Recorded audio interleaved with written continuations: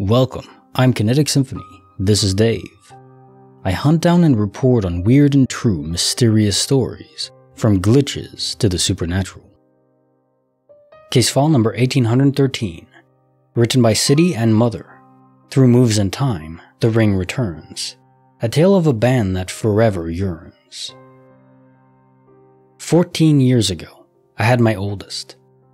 When I found out that I was pregnant, I waited a couple of months before I told my boss. "When will you be wed?" was the first thing out of her mouth. I can envision that moment like it happened today. It stuck with me. I was almost 23, but I look younger, and throughout the pregnancy, I was constantly met with judgments of being an unwed young mother. We didn't just believe that we should be married for the sake of pregnancy, thankfully, oh my god. But we were together, so I decided to just buy a pretty ring and just wear it when I went out. It is a silver band with small, shiny stones, purchased from Target. No big deal. I wore it until it was tarnished. But at that point, I acquired my grandmother's wedding ring when she died, so I started wearing that. I put the tarnished ring in a jewelry box with intentions of laughing about it one day, and that was it. A few years ago, and a few houses later, I found the ring. It looked worse than I remembered it, but hung it on a jewelry tree to continue what I was doing and forgot about it. Until a month or so later, while cleaning out a couch I was getting rid of, I found the same ring but shiny new. Quite what the hell. I went to find the other one. Still gross looking, but it was the same ring. I know I didn't buy another, so yes, I was very what the hell. I put the original one back on the jewelry tree and tossed the other one in a drawer.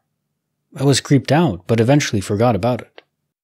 Fast forward to last week. I was cleaning and gutting out my kitchen, and there was the ring, sitting in a ceramic pie dish.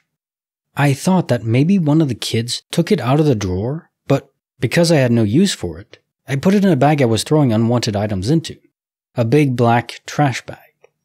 I put it into the bag, didn't toss it. I even placed it into a Tupperware bowl. I took the bag outside when I was done, deep cleaned the whole kitchen. Wiped baseboards and under everything that had a crevice. The other day, I was sweeping the kitchen floors. Under the kitchen table, there was another freaking ring, shiny silver and sparkling stones. They just keep on coming. Case file 1813. Through moves and time, the ring returns. A tale of a band that forever yearns. This seems almost like a program error, as if there is a program running in the master server where they're meant to duplicate certain items, but it's applied to something incorrect, like this ring. Because as you say, they just keep on coming. This is even beyond a standard duplication glitch, which generally only happens one time, maybe two. My guess is you'll keep finding these randomly throughout your life, unless they correct a mistake, but could be worse, you know, it's like the Gemini, is it Gemini? Curse in Harry Potter, where they're invading the the vault, and everything starts multiplying.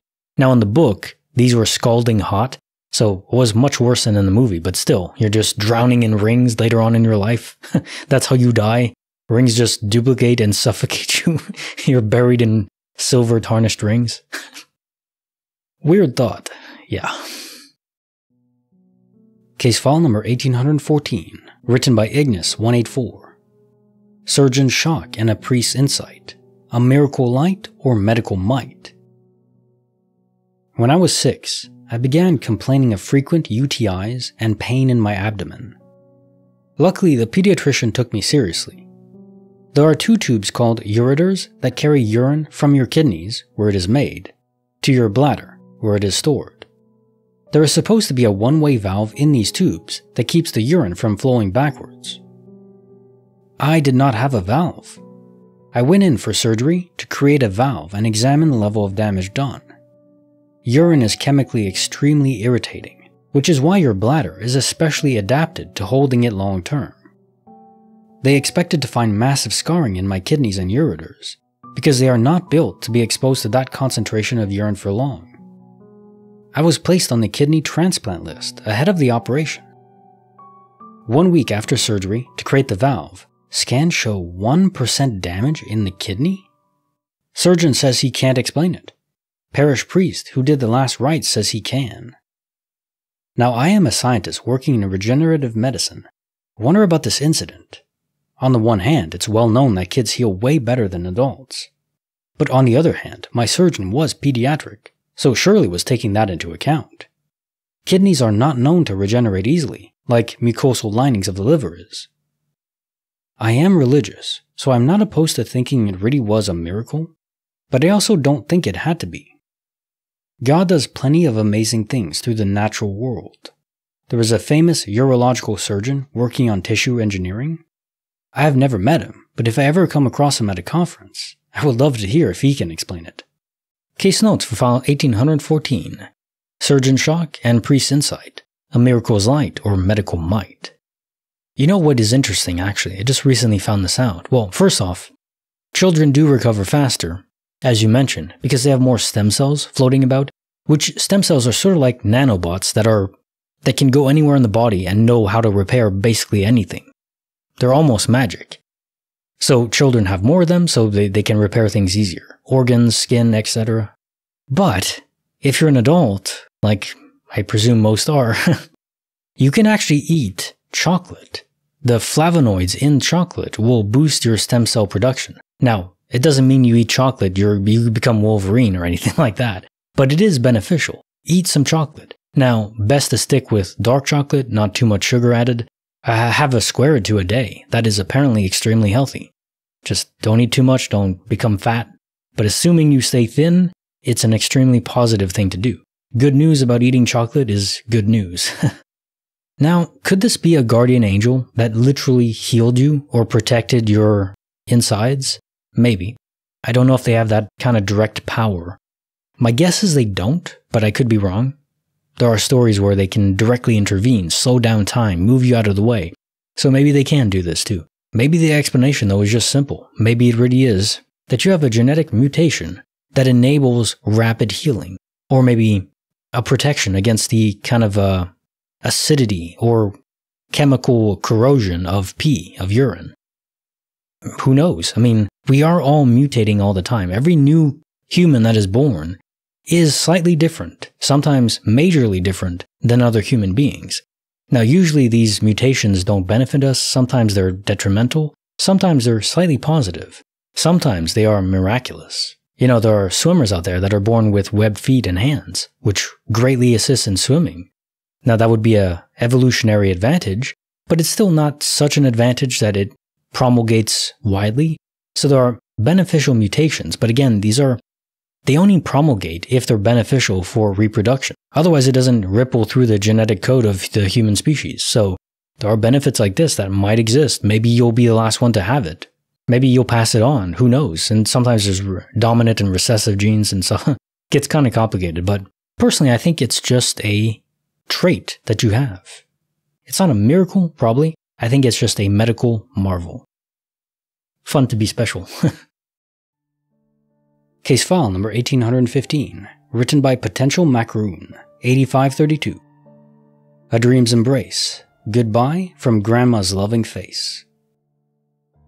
When I was 12, my parents got divorced and we lived with my dad. Stayed at my mom's every other weekend and saw her twice a week. Anyways, one night I had a dream that my mom had come to pick up my brothers and I. We were driving around in her car when she told us that she had something to tell us. In my dream, she told us that she has cancer and is very sick. I remember waking up, feeling a bit worried and brushed it off as a weird dream. Here comes the weird part. The next time she came to pick us up, we were driving in her car and she told us she had cancer. It was weird as hell, just like the dream I had. But that was 13 years ago, and my mom has been cancer-free for about 11 years now. Also, whenever I was pregnant with my daughter, right before I found out her gender, I dreamt that I opened up an envelope and it said, "It's a girl." A few weeks later, confirmed that I was pregnant with a girl. Then I had another dream like 2 weeks before I gave birth, and I saw my daughter and her weight. Whenever I gave birth, it was all the same. Lastly, my grandmother passed away pretty unexpectedly a few years ago. I took it pretty hard considering I visited with her and my grandpa just about every other day. Well, a day or two after she passed, I had a dream that I was walking up some stairs that led into a room. I opened the door and my grandma was sitting on the couch. I ran up to her and started crying and hugging her, saying, "But you're gone, you passed away." And she wiped my tears and said, "I know," and gave me the biggest hug. Then I woke up. It felt so real, the hug and everything. I think it was her saying her final goodbye. Case notes file 1815. A dream's embrace, goodbye from grandma's loving face. If you can, we could do this now. If you do a genetic test like 23andMe, they can report back to you if you have genes that make you more likely to have heart attacks or cardiovascular issues or cancer. So somehow, your mind as a child knew that your mom had this genetic trait. Maybe it ran in her family, I don't know, something like that. But there was information available that your subconscious drew on and inferred. Now, it is interesting that she did this in the car as well. Predicting that is just incredible. But predicting she'd have cancer, I think that's very doable and entirely believable to me, because we could literally do that with science right now. That's fantastic that she recovered from it. We have great technology now. It's not just chemotherapy. Similar story to being pregnant, having a dream before. Guessing her weight, though, is just incredible. Really, some people have minds that are so sharply attuned. Like I was saying, there are mutations. Maybe somehow some people are having brains formed that are incredibly attuned to predicting the future, possible futures. It really is awesome to read about. Now, the last one about your grandma, that was just your grandma coming to visit you, I think. For whatever reason, it isn't possible to visit every single person that you love. If you die, your soul, a fragment can linger behind, but maybe there's a hard limit to how many people you can go and visit. Because if a person has a story where they are visited by a loved one, usually I think they're true, and they really did experience that, and I think it really is the echo of the person that died and came to visit them. But often in these stories, they only visit one person.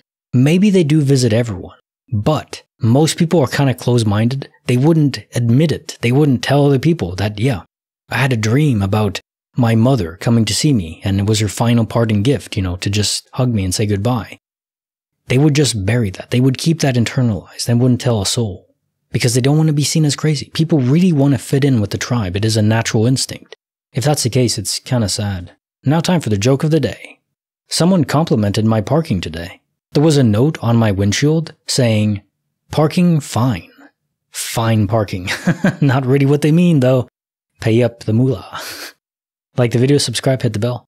Kinetic Symphony signing off.